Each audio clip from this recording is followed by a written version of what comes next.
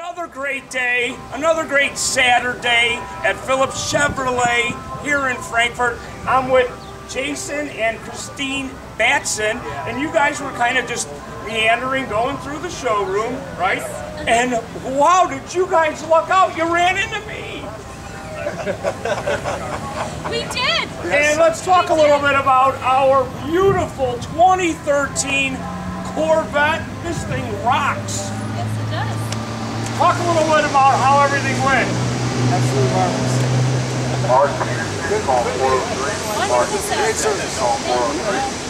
It turned out good because we had a lot of people that helped out.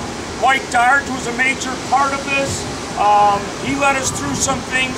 We had our aftermarket delivery people, Eric Seeloff and Albion Balaj, and then we had Matt Braley in finance.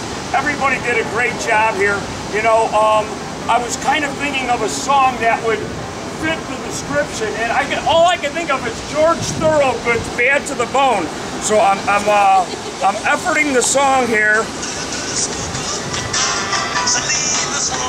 Hang on.